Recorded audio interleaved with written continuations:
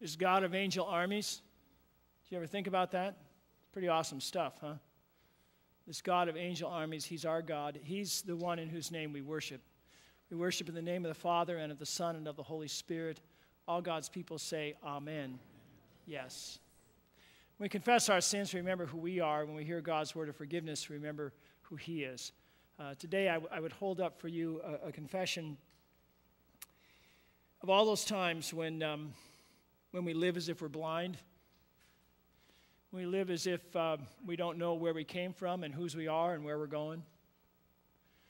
All those times when we live as if we're blind and we live enslaved to the stuff here as if we're going to be able to take it with us, you know.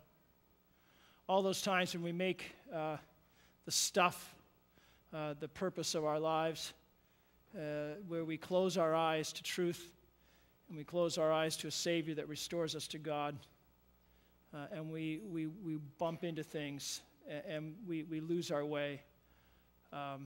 And our lives reflect not the love of Jesus, but this lostness in which we find ourselves.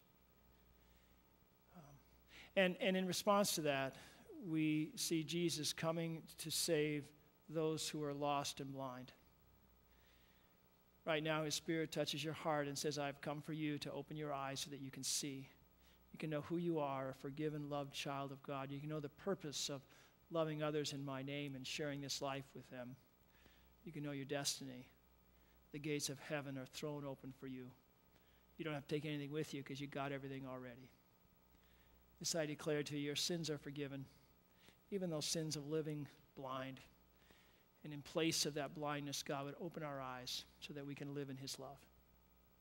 This I declare to you in the name of the Father and of the Son and of the Holy Spirit. All God's people say, Amen. Amen. Yes. Let's read the gospel together today. It's from Luke, and it's not very long, so let's read it together. Go ahead, Mary. Put it up there. Here we go. 1, 2, 3. As Jesus approached Jericho, a blind man was sitting by the roadside begging. When he heard the crowd going by, he asked what was happening. They told him, Jesus of Nazareth is passing by. He called out, Jesus, Son of David, have mercy on me.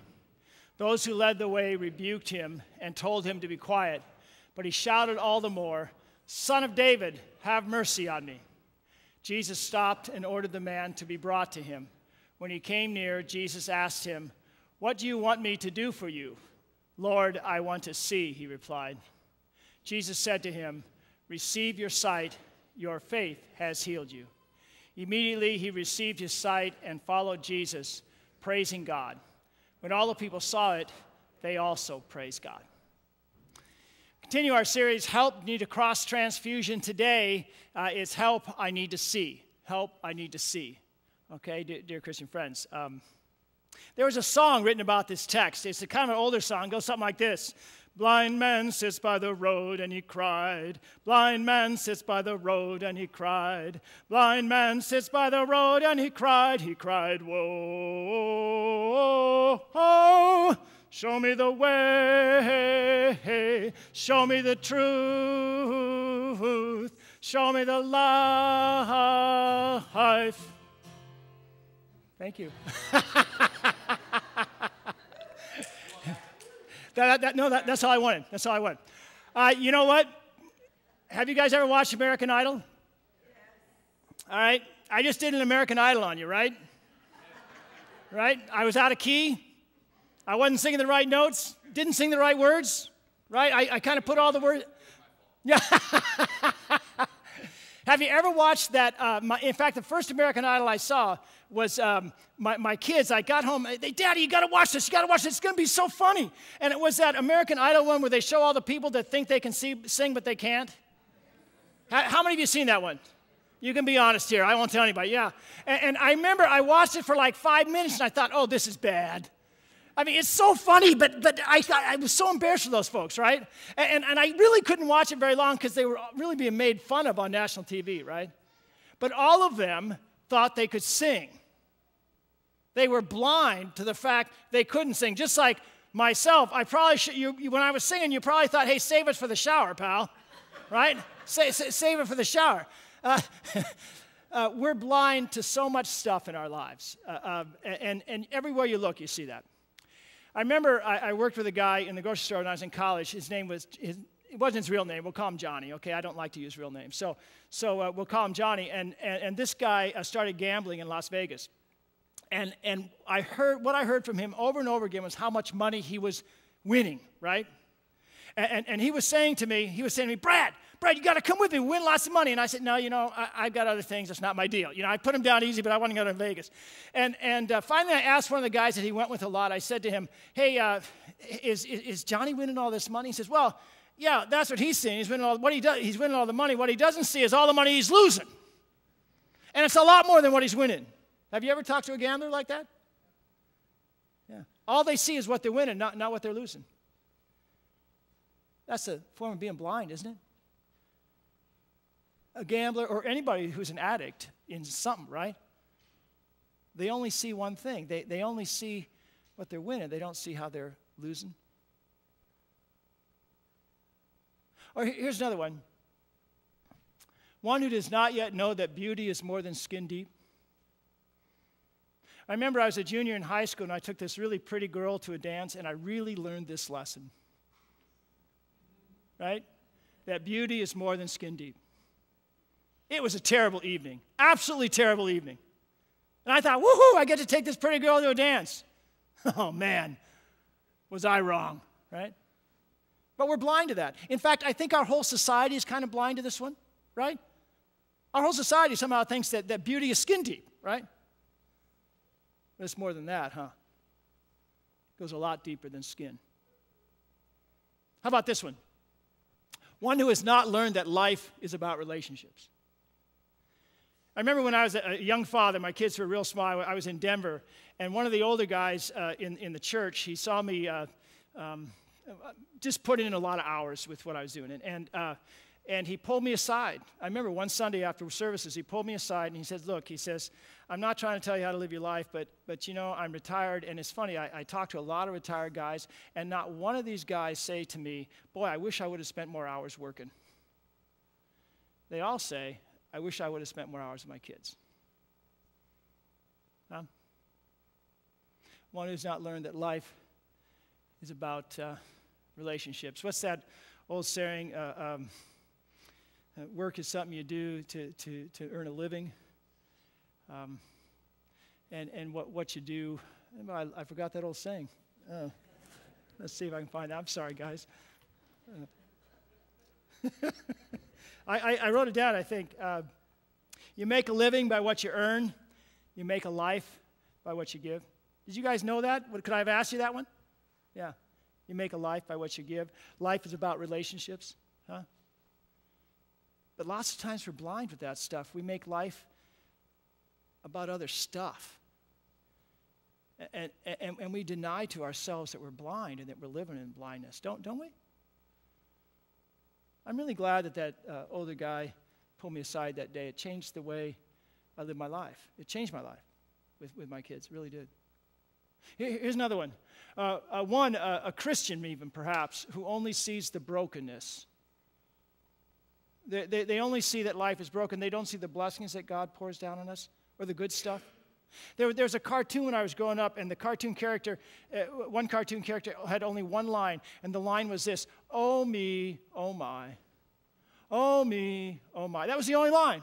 Oh me, oh my. It was Lippy the Lion and Hardy Har Har. Anybody know that one? Thank you. Lippy the Lion and that was the only line that guy said, right? Oh me, oh my. Yeah, even the Christian who sees only the brokenness, only the negative.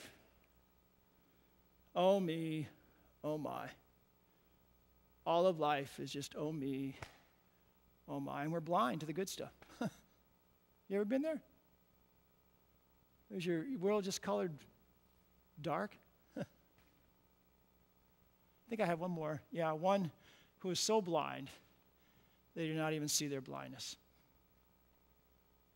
Like me opening with that song, huh? So blind you don't even see the blindness. So here's the question. Where are you blind? Where do you need to see or see again? The Bible lays out for us what we already know. By nature, we know that there's not a whole lot that we see for sure. We know that of ourselves, we don't know where we came from. We don't know how things exist. It's a huge mystery to us how we even exist, right? We don't know our purpose in life, and we struggle to find that purpose. All we know is that sometimes we erect these great sandcastles and say, that's my purpose. And then when the waves come and blow the sandcastle apart, we say, oh, I guess that's not my purpose. And we live as if we don't know where we're going.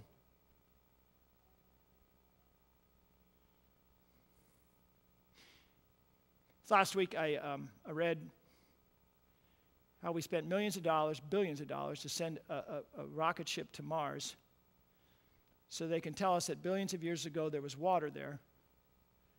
Were they there? That always gets me. We're talking billions. Anyway, that water was there, and there's a type of clay there that maybe perhaps kind of might have been able to maybe support, it wouldn't destroy the chemicals that's needed for life. We are driven to find our origins. We build the huge machine in Switzerland and bang 1 billion atoms together, trying to figure out how everything began. We're driven to see, and the more we work at it, the less we see. Huh? The Bible says to us, you know what? You're right. You're blind. You can't see. And the whole message of God to us is to open our eyes so that we can see. To open our eyes to the reality that our origin is that God created us and he breathed into Adam and to each of us this breath of life, and we have an eternal soul. And that we were made to live with God in relationship. That's why we know we exist. Unlike all the other animals, we know we exist. That's a mystery in itself. We can't figure that out with our eyesight. We got to have God for that one. The Bible says we were created for relationship with God and with relationship with one another. That's who we are, created in the image of God. And our purpose is to live in that relationship to his glory and in love with one another. And Jesus came to restore that. We lost that relationship. We're blind. And God in Jesus Christ stepped into our world so that we could see again, so that we could have life the way it was meant to be. The forgiveness of our sins through this relationship bringing us again close to God in relationship. And our destiny is heaven itself, so that nothing need enslave us here. All this stuff that we really know we can't take with us. Let me say that again. All this stuff that we really know we can't take with us, it doesn't matter because we got everything already in heaven, right? It's the message, the Bible to us from Genesis to Revelation. Today, this text is God's gift to us to open our eyes so that we can see these things just maybe a little clearer, especially in those places where each of us, like a spear, we know we're blind and we're living blind. Right in that place in your life and mine. Okay? Okay, this text begins like this. Jesus is walking by this blind man. Now, if you think that was by chance, think again. Jesus is the only begotten Son of God. He knows the end from the beginning. He didn't do anything by chance. He was coming after this guy, just like he's coming after you this morning. You think this is by chance, you're very mistaken. Jesus knew you'd be here, and he knew we'd be talking about this stuff, okay? So Jesus is walking by this blind guy as he planned to do, right? And the blind guy's sitting by the road, and he's begging. He'd probably been there for years and years and years. He's begging, right? And he said, well, what's the commotion? The blind guy said, well, what's the commotion? What's happening here? And they said, well, Jesus is walking by. Now, I don't know how he knew, but he must have known about Jesus. Maybe he's sitting by the roadside day after day, and you know how blind folks, they can hear better, right? And he's probably hearing this conversation. People are kind of walking by and say, do you hear about this Jesus dude, man? You hear what he's doing? He's healing people, and this is what he's saying. He's saying he's the Savior, and he's saying that through faith in him, we can know God, talking about this stuff, right? And so now Jesus comes walking by, and he says, whoa, this is the one. This is the one who can heal me. This is the one who can open my eyes. This is the one. And he cries out to him, Jesus, Son of David. Now, that title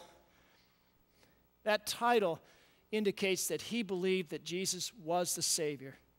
See, there's hundreds of prophecies in the Old Testament given hundreds, even thousands of years before Jesus came. One of them was that he would come from the line of David, the family of David.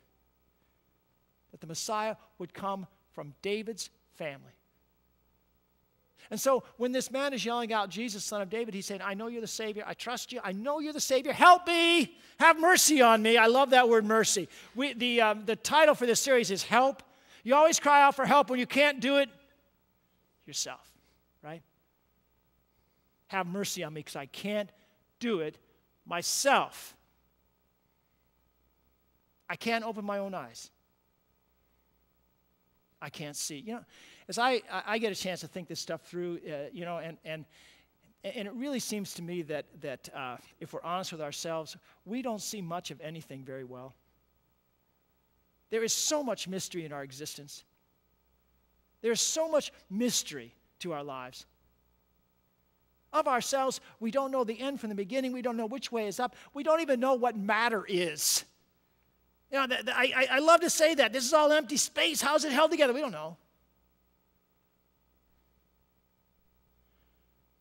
And so he cries out, Son of David, have mercy on me. Now the people are kind of embarrassed for him. They're shutting him up. Oh, shh, don't ask for mercy. That means you can't do it yourself. Just be quiet. You know, kind of like a little kid. Have you ever done that with a little child? When you say, here, I'll help you with that, and they say, no, I want to do it myself, right? To say, have mercy on me, says, I can't do it myself. There's only one way I can see, and that's through you, Jesus. That's the only way I can see. We're kind of embarrassed about that, by the way. We kind of got to lay down our pride. Paul, in the text that Rick read, he said, I count everything as loss. Count everything as lost for the joy of knowing Christ Jesus, the power of his resurrection. I can't do it. I can't figure it out. I can't open my own eyes. I can't see what I need to see. I count everything I can do as lost, throw it out the window. Lord, have mercy on me. Show me Jesus. I want to be there with Jesus.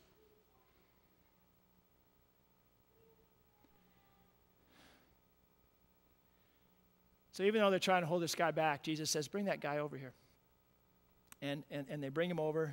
They obey Jesus. And then Jesus asks him this question. What do you want me to do for you?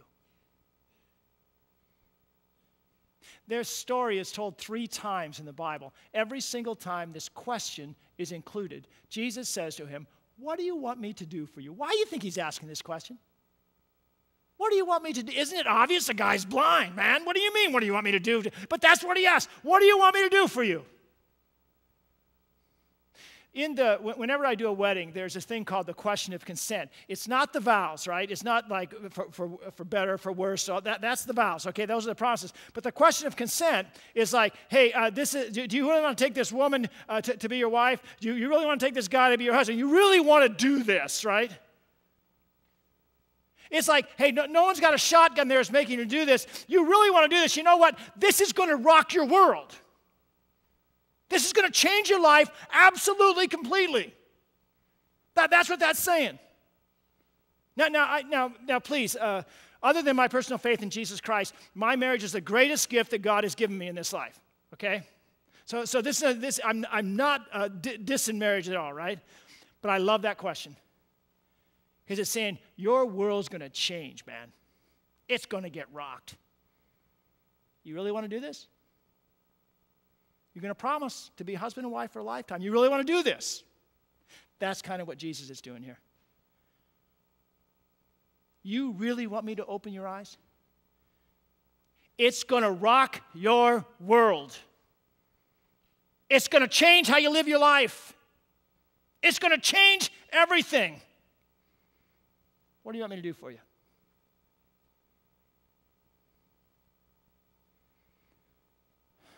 The guy said, want to see, man. Yeah, I know it's going to rock my world. I know that I'm going to have to maybe work for a living. I can't beg anymore. I mean, I know it's going to absolutely change my life, but I really want to see. I'm so tired of being blind. I'm so tired of living blind. I'm so tired of not knowing the end from the beginning. I really want to see. I want to see the truth. Open my eyes, Jesus. I just want to see. Are you there?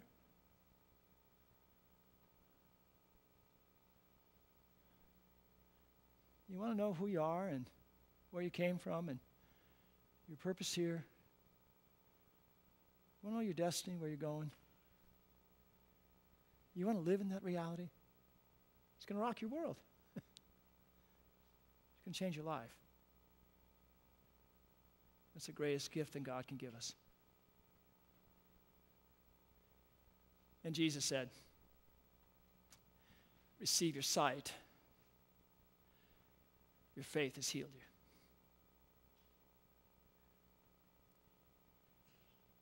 Now, this text was not given as instructions to how to have enough faith so that God's got to heal you no matter where you're sick or how you're sick. That's not what this text is about. This great faith, and if you don't have enough faith in you, then obviously that's why you're not being healed. Arguably the greatest Christian that ever lived, St. Paul, I think he's the greatest guy that ever lived. He went through so much for the gospel. I think he's the greatest Christian that ever lived personally. But he had something wrong physically, and the Bible says that he prayed 3 times that God would heal him. And God said no all 3 times. Didn't he have enough faith to be healed? Of course he did. This text is not instructions on how to make sure God's going to heal you, how to force his hand by having enough faith. That's not what this text is about. This text is about opening your eyes so you can see. In the book of Luke, Jesus heals 10 lepers. Leprosy was kind of like our AIDS today. All right, it was a horrible, horrible disease. It was a death sentence. They were pushed, and I'm not saying we do this in our time with AIDS, but with leprosy, they pushed them out of society, okay, because it was such a communicable disease, and it was a horrible, horrible death. It seemed as if the fingers would fall off, the digits and the nose, actually anything that was cartilaginous, had cartilage, it would eat away at the cartilage, okay, and so they become deformed, and you have great pain. It was horrible. It was terrible, terrible way to die. There were 10 lepers that Jesus came upon. And he healed them all and told them to show themselves to the priest. They were checked out to make sure they were healed. And the priest said, yo, you're healed. You're good. And one of them came back to Jesus, threw himself down on the ground, called him the Savior, and thanked him. And Jesus said to him, your faith has made you well. Now, the other 9 were healed too. But they weren't well. Only the one who by faith received Jesus, he was the one who was well.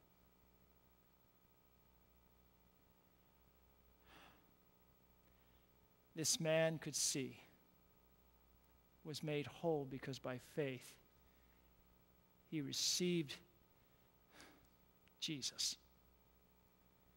And he walked with him. Immediately he received his sight. And what did he do? He followed Jesus. That's what it means to see. It means to follow Jesus and to let his word guide our lives. To follow Jesus and let his word touch our hearts with the reality of who we are. We're created in God's image. We're created to have relationship with him, and when we're cut off from him, we're never going to be full. It's never going to be right. We're always going to be blind. We're created to know that we have purpose here and now to share his love and his truth with others, and that our destiny is in heaven so that we're free now. We're free from the slavery of all this stuff. Follow Jesus means to know his word. Husbands, love your wives as Christ loved the church. Children, obey your parents in the Lord. You shall not commit adultery. You shall not bear false witness against your neighbor. Love the Lord your God with all your heart, soul, and mind. Love your neighbors yourself. Love your enemies. Do good to those who hate you.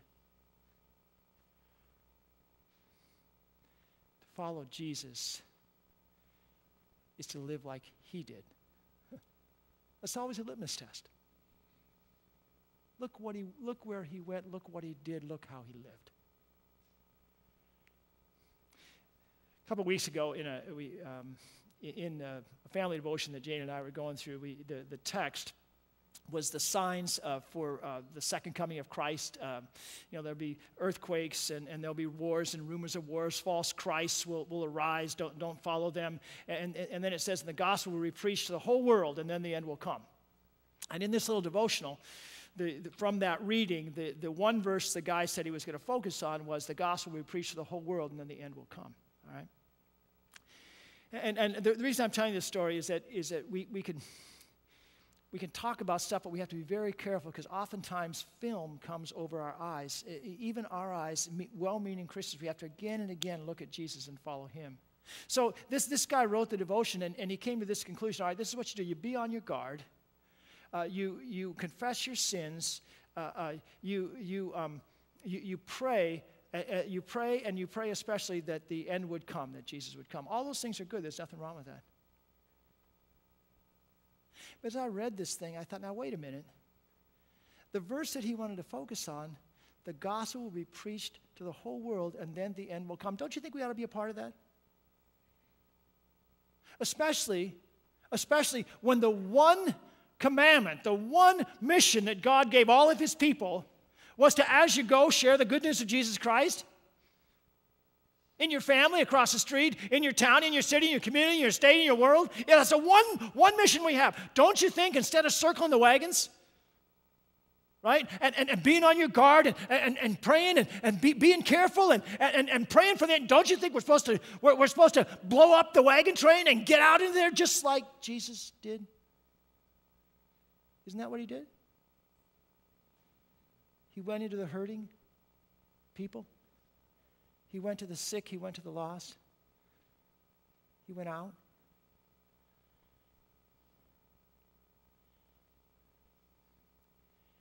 We've got to open our eyes. We've got to be careful not to let film come over our eyes in everything. And Jesus has come to open our eyes so we can know who we are. We can know our purpose. We can know what we're here for.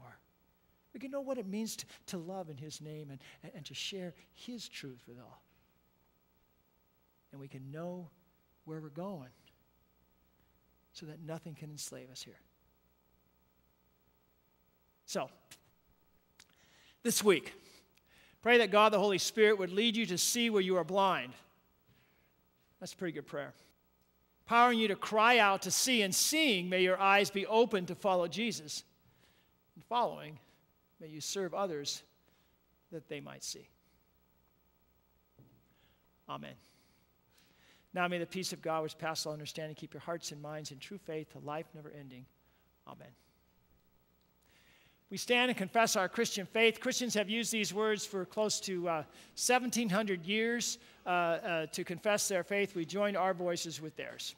I believe in one God, the Father Almighty, maker of heaven and earth, and of all things visible and invisible, and in one Lord Jesus Christ, the only begotten Son of God, before all worlds, God of God, light of light, very God of very God, begotten, not made, being of one substance with the Father, by whom all things were made, who for us men and for our salvation came down from heaven and was incarnate by the Holy Spirit of the Virgin Mary, and was made man, and was crucified also for us under Pontius Pilate.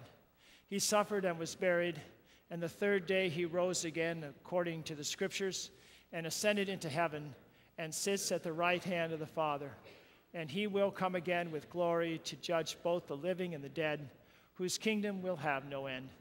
And I believe in the Holy Spirit, the Lord and giver of life, who proceeds from the Father and the Son, who with the Father and the Son together is worshipped and glorified, who spoke by the prophets.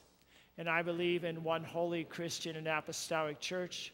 I acknowledge one baptism for the remission of sins, and I look for the resurrection of the dead, the life of the world to come. Amen.